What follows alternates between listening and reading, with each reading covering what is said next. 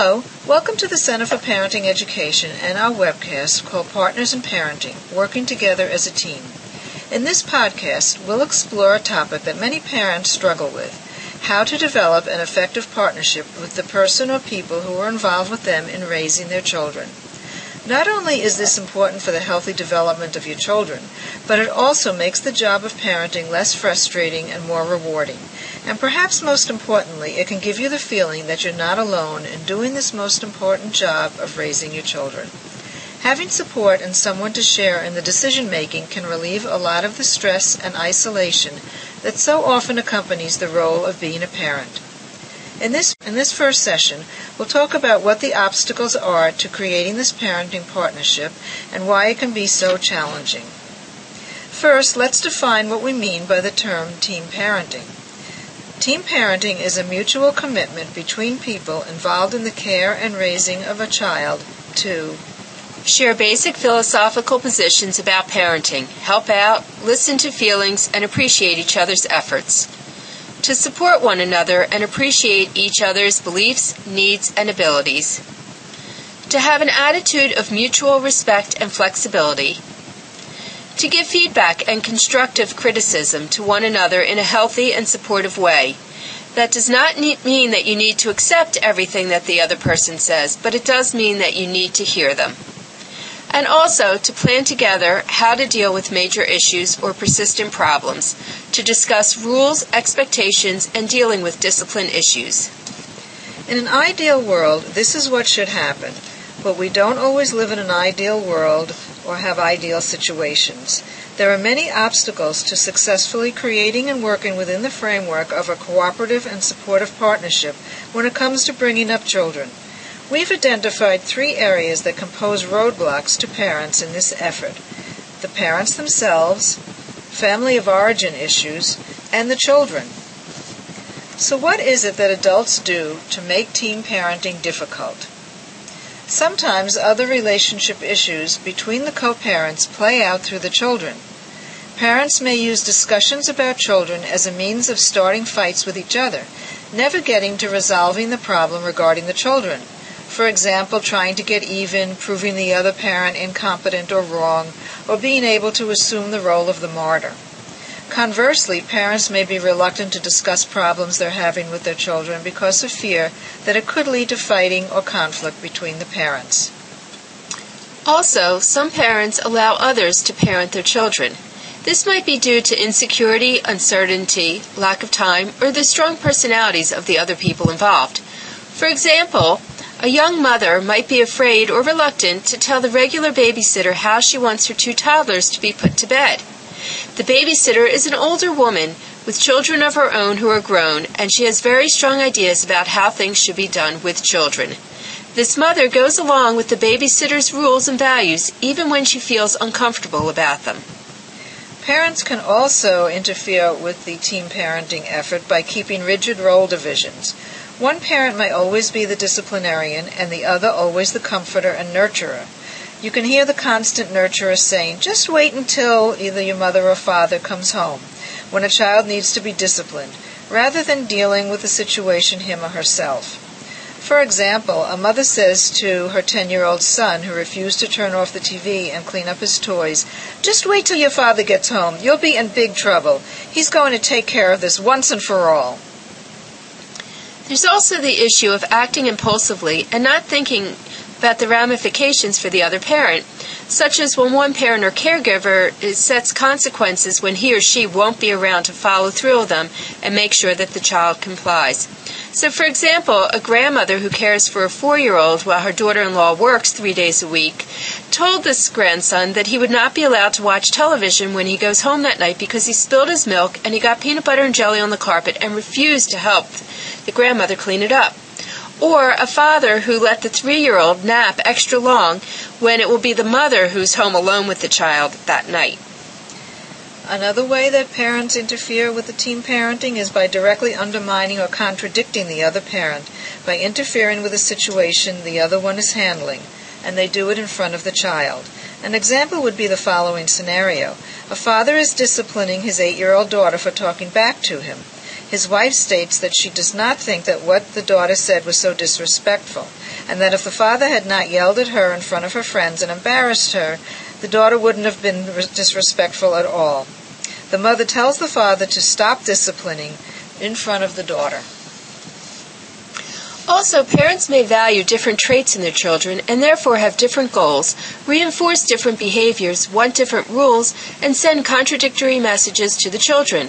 So, for example, a mother and father may argue because the mother wants her 12-year-old daughter to take Saturday afternoon tennis so she can learn new skills, develop interests, and be with other children. The father, conversely, thinks that his daughter needs to learn to entertain herself and spend time with the family. We also said that there are family of origin issues that can interfere with effective team parenting. This has to do with the kind of family that you were raised in.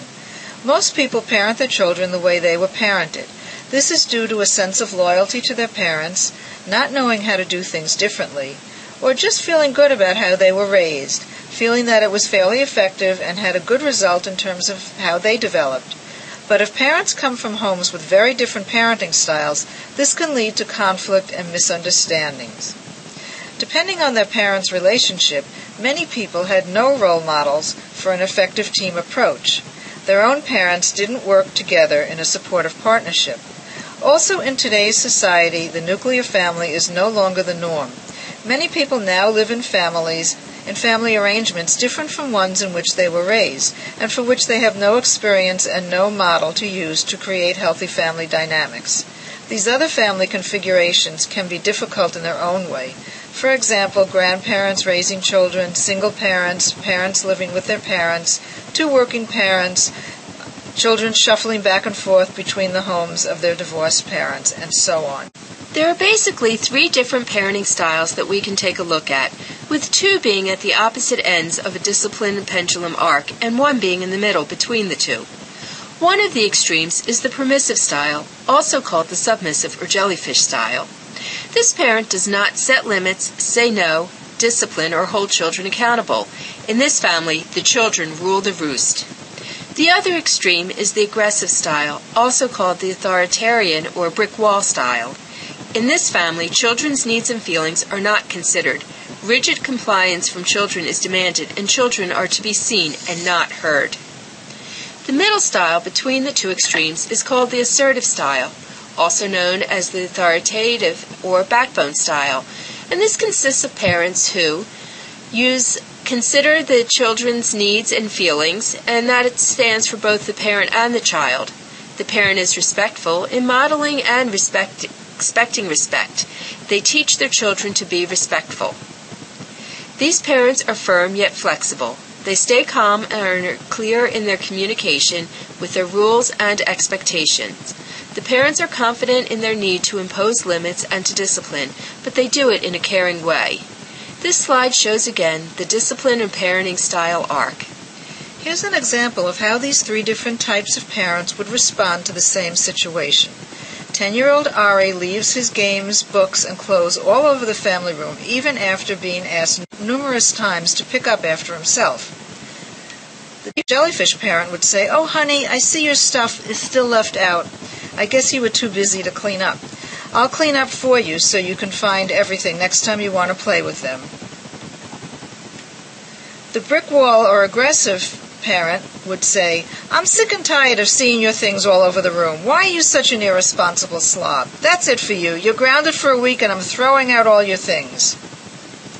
The backbone or authoritative parent would say, "Ari, I see your games are still not put away as I asked you to do. It's really bothering me that I can't count on you to take care of your things, and I can't stand seeing the family room be such a mess. We need to come up with a plan for you to put your things away. Until we can agree upon the plan, there's no electronics for you." It may be loyalty to either the brick wall or jellyfish family of origin style that leads one parent to consistently be a harsh disciplinarian and the other to be the consistent nurturer. Often these parents may not start out too far apart from one another, but as time goes on, their roles solidify and each one goes further and further to the extreme in order to compensate for what they see as inadequacies in how their partner handles situations. We also said that children have an effect on team parenting. Some things are beyond the children's control, and other factors are related to their behavior. The first is birth order of the child. Sometimes parents who grew up in the same birth order of one of their children identifies with that child more than other children and is more sympathetic and understanding of that child's perspectives. For example, a firstborn parent may not want to burden their oldest child with too many chores and rules as they had been when they were a child. But a parent who is the youngest may feel that the oldest child should babysit and spend time with the younger siblings. The next is the temperament of both the child and the parent. Parents may be able to relate better to children with similar temperaments, or conversely, they may be more negative towards a child who has traits that the parent does not like in himself. For example, a very intense parent may really enjoy and identify with his child's drama and passion, or he may dislike seeing that quality in his child. The other parent may react entirely differently and have different responses to and expectations for this child. And then there's also the case where the children may play one parent or caregiver against the other. Children are experts at dividing and conquering, sensing areas of disagreement and using them to get around the rules. If parents are not careful about this, it can lead to frustration and anger at each other for not being supportive, holding to agreements, or respecting the wishes of the other parent. After listening to this session of Creating a Parenting Partnership, you can see that there are many obstacles that parents and caregivers must overcome to create a positive and effective team approach to raising children. This slide summarizes most of the things that we talked about in this webcast. In the next session, you'll learn specific tips, skills, and attitudes that will help you to overcome the challenges and be successful in working together as a team with your co-parents. Thank you for joining us.